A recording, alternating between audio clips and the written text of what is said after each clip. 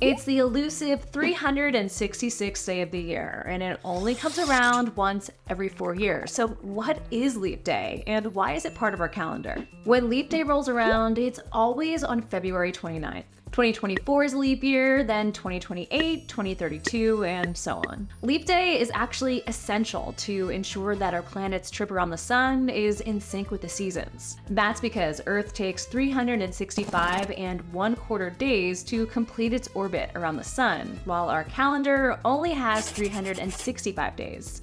If we didn't observe leap years, our seasons would be thrown off. Every 755 years, equinoxes and summer and winter solstices would no longer align, so the middle of summer would become the middle of winter, and vice versa. Originally, the Roman calendar was based on a lunar system, and its calendar only had 355 days, which was shorter than the solar year.